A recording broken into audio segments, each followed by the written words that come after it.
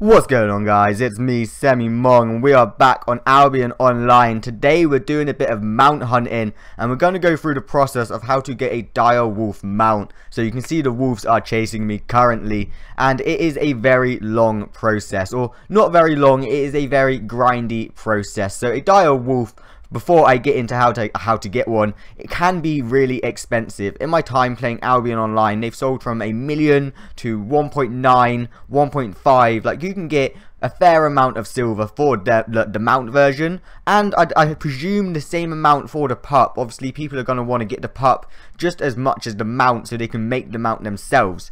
But to get the pup, you're going to have to do what I'm doing in the background, and that's actually kill some dire wolves. Now, usually you don't get any loot from these guys, you're just able to skin them, but there is a very low, and I presume very rare chance that they can drop a dire wolf pup, which from there you can then just go to your island, put it in your pasture or your stable, however you want to call it, grow it over 24 hours, just let it raise like any other animal, a chicken, a ox, a horse. Once you come back, you'll have a fully grown dire wolf, and then you can take that to the saddler or the stable. Once again, I'm pretty sure it's the saddler actually. Then you can take that to the saddler and you're able to just craft a dire wolf mount. Like, it's a pretty easy process. Once you've got the dire wolf pup, it's just very grindy to get the dire wolf pup itself. Now, these enemies are tier 6 and I am in a tier 4 area, so I presume that you can find them in the lower level black zone areas. There are some red areas that you can find them in, some red zone areas, sorry.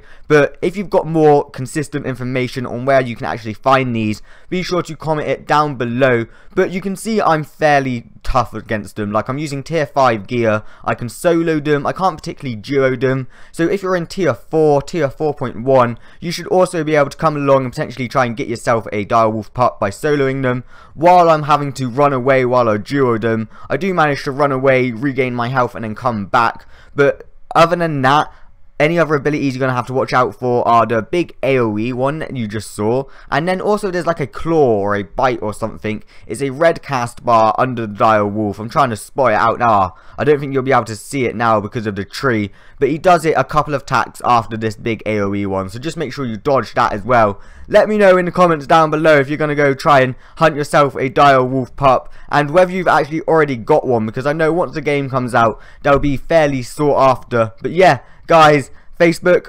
Twitter and Instagram links are all in the description down below. If you want to go follow me on them, it'd be really appreciated. But thank you for all of your support on the YouTube videos, and yeah, I'll see you in the next video.